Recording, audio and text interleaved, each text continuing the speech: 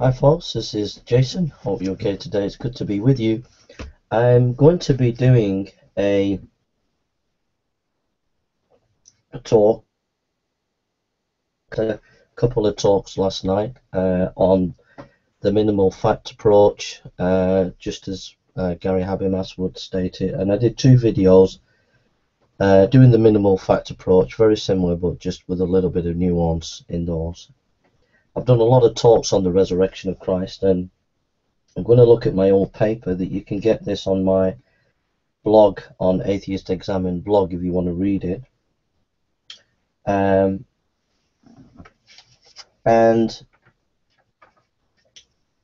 I want to go through the paper again.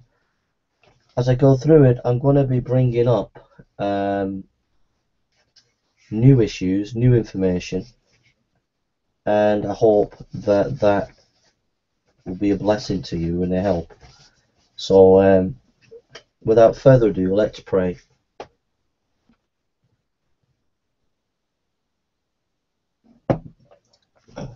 So if I've got time, I'm going to be making some apologetic videos. I feel a little bit refreshed because I've just had a drink of water, so I think I should be okay. Okay. Father God, we thank you for this day. We thank you for your love. We thank you for your grace. We thank you for your blessings. We thank you for your encouragement. We thank you for your love. And Father God, I ask for your forgiveness and cleansing. And Father, I ask that this talk on the resurrection, this lecture, Father, that you would bless it, that you would use it for your glory. And Father, I pray that it would lead to people getting saved. I pray that you'd use the information for your glory, and I pray that your fame and your glory would spread through this lecture, and that people would come to know you as Lord and Saviour. Those who've heard my lecture before and know my notes that I have on the subject, I'm going to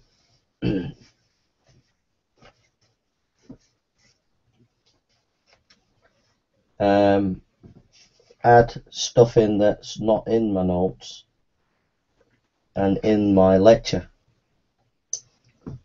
Josh McDowell was a student, and he writes, on December 19th, 1959 at 8:30 p.m. during my second year at the university, I became a Christian. That night I prayed 4 things in order to establish a relationship with God, in a personal relationship with his son, the personal resurrected living Christ. Over a period of time, that relationship turned my life around. First I prayed, Lord Jesus, thank you for dying on the cross for I confess those things in my life that aren't pleasing to you, and I ask you to forgive me and cleanse me. The Bible says, though your sins are like scarlet, they shall be white as snow. Isaiah 1:18. Third, I said, right now, in the best way I know how, I open the door of my heart and life, and I trust you as my Savior and Lord. Take control of my life. Change me from outside. Make me the type of person you created me to be. The last thing I prayed was, thank you for coming into my life by faith. It was a faith produced by the Holy Spirit, based on God's Word, and supported by evidence in the facts of history. Read Evidence Demands a Verdict. The reason why I quote Josh McDowell there is this man, as a student, investigated whether Jesus rose from the dead. He was challenged, so he went and studied the subject. He actually became convinced that Christ rose from the dead by looking at the evidence.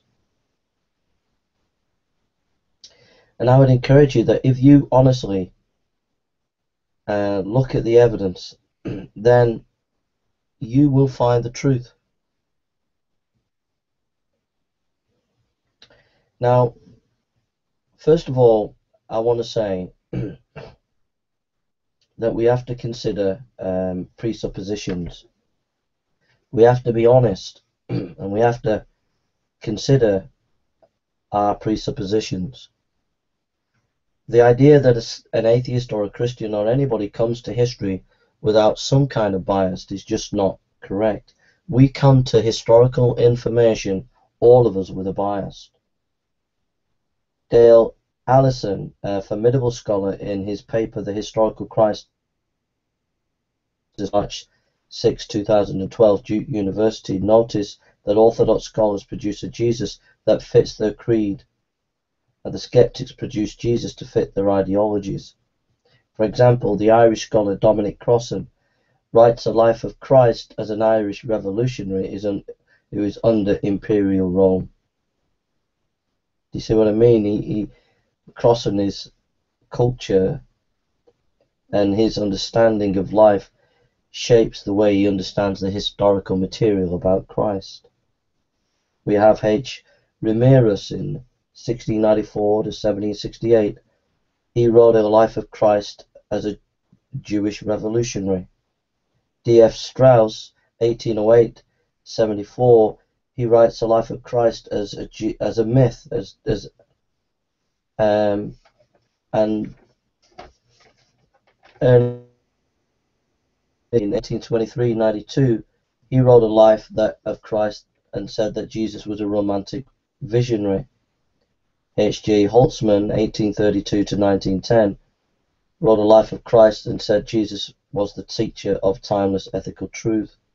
Johann Weiss, 1863-1940, Jesus was an eschatological teacher, a figure who should be fitted into the first century Judaism.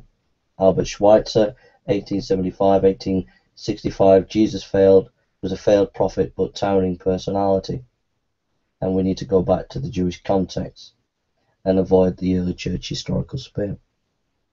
Rudolf Bultmann, 1884-1976, saw Jesus as a preacher of timeless truth, but it was his existential philosophy that was his hermeneutic in understanding who Jesus was.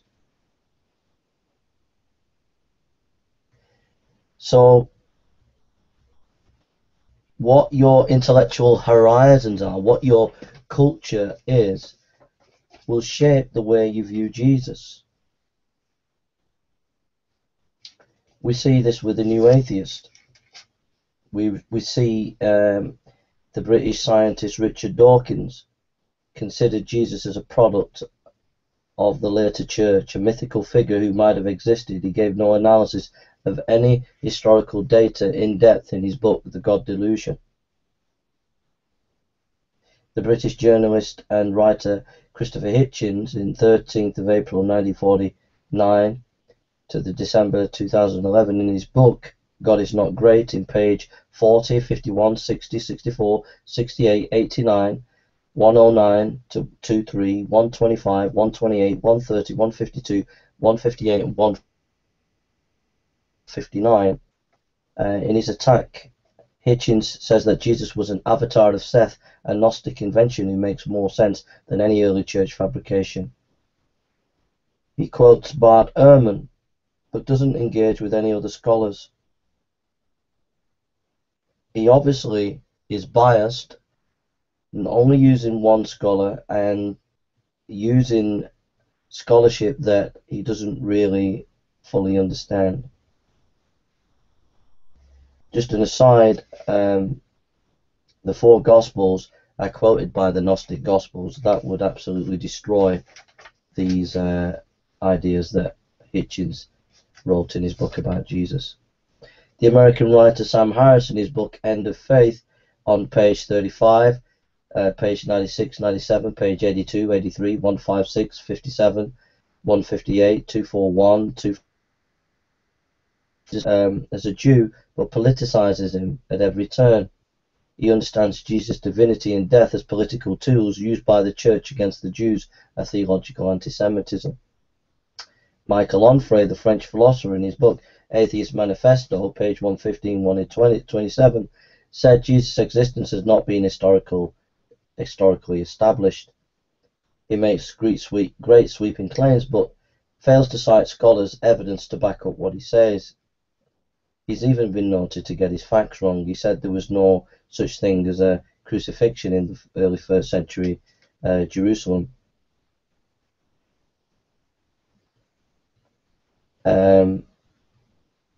Josephus said, the Jews are so careful about funeral rites that even malefactors are being sentenced to crucifixion are taken down and buried before sunset. Josephus, Jewish War, 4:317. So, and we've also found a foot with a nail through, which showed there was crucifixion at that time. So what we've done is we've looked at the New Atheist, we've looked at the history of scholarship on Jesus, and we've looked that it's all been biased.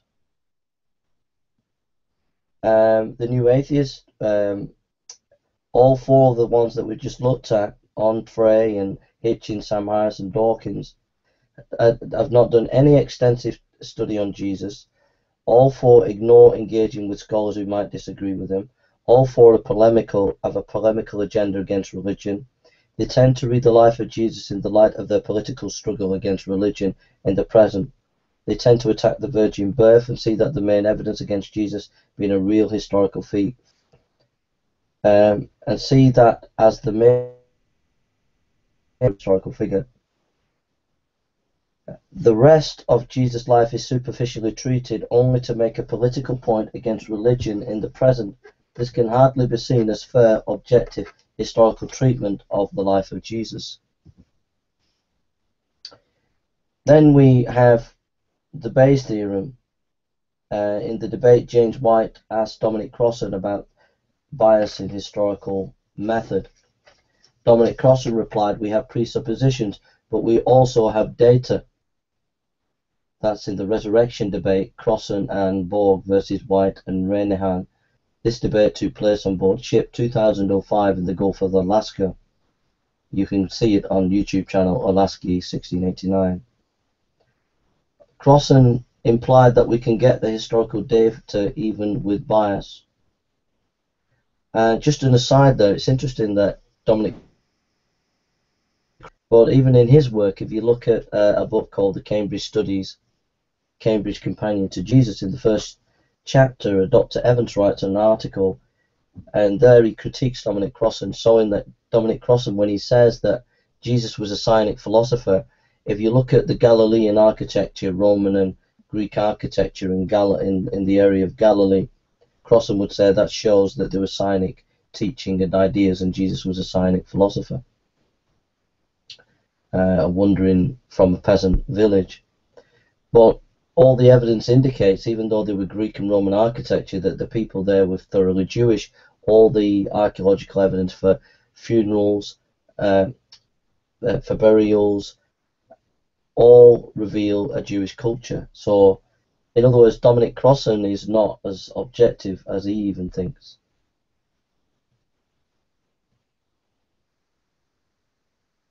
The point what I'm getting at is most scholars are not aware, even historians and even historical Jesus experts are not aware and as honest as they need to be about their bias. How are they shaping, how are our presuppositions shaping the material that we look at? What steps have we taken to make sure that our presuppositions are not blinding our interpretation of the facts? Have we consistently looked at our presuppositions to see if our presuppositions are consistent? Because not all presuppositions are accurate. As we've looked at the historical Jesus studies and the New Atheist, we all have to be more conscious of our bias, more honest and upfront about it, or we'll go around in circles confirming what we want to believe rather than letting the evidence speak for itself. Scholars try to trick the public into thinking they are more objective than they are.